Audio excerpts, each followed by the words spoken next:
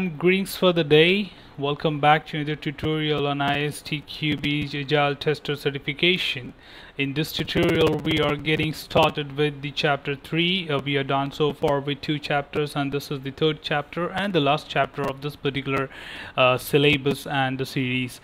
We are generally looking at the next topic and the chapter of Agile certification, that is Agile testing methods, techniques and the tools.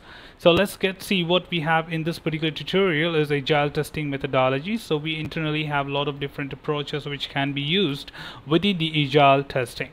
So let's get started with the very first topic of this particular section is test-driven development, acceptance test-driven development and behavior-driven development. So you would have generally heard of TDD, BDD and ATDD, which is the 3 different approaches for this particular methodology that is Agile. So let's understand in more detail what we are talking about and how this is going to help you. Now when you talk about the test-driven development, generally the test-driven development deals with creating tests before the code. Unlike the traditional approaches where the codes are written first and then we try to test it and we find defects and the report and get it fixed and resolved. So here in this case it is completely other way around, where the test will be first prepared and then the code will be following that, where the test will be determined based on the requirements or specific inputs from the code or design, and then the test would be executed. As per the execution, of course, the test will fail because we do not have any code as of now, and then the coding will start to make sure that the test passes.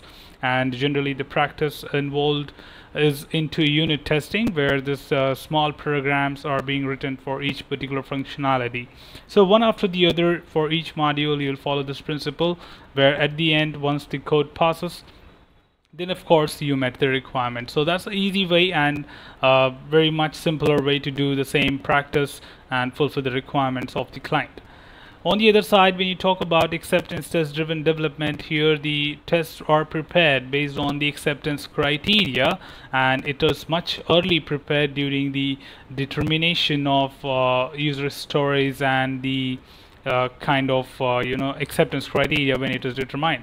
And it's not created alone, which will be done with coordination of the developers, tester and business representative put together, and then these tests will be again created and executed to meet the criteria, where you can see that the specific tool support can also be useful to execute such tests, often within the continuous integration process, because when it have a lot of integrations happening, then these kind of test and tool support can be very helpful. So that's another different approach which can be used in Agile compared to TDD. Now the third one which we have here is behavior driven development. Generally this will be again the test will be driven from the behavior of the software, which can be called as a slightly different than TDD, that is to test the system testing and make sure that everything is according to the entire application. So where behavior comes into picture, where the test will be derived from there and tested accordingly. And of course we can also use the other supporting materials like the acceptance criteria, user stories to deal with that. And here you can see that we have a good format to be followed: given, when and then, where we say that given some initial context, when an event occurs, then ensure some outcome. So we have certain principles to be followed during the behavior driven development, that what is that the objective is, following that how the event basically will happen and what it happens about, and then what is the expected outcome of the same. So based on that we call it as a behavior driven approach, which will be used in Agile to determine the same.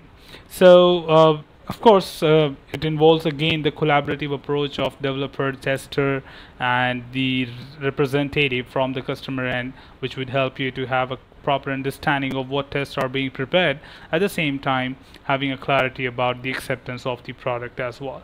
So team, that's all from here in this tutorial. This was a quick thing to be understood from the topic 3.1, and we will be closing here this particular tutorial. Stay tuned for upcoming and definitely there's a lot of things to come up, and we have some more tutorials to go from this chapter. So stay tuned for the upcoming tutorials. Till then, keep learning, keep exploring, and keep understanding. Should you have any queries, feel free to comment below. I'll be there to assist you. Thanks for watching the video, team. Happy learning.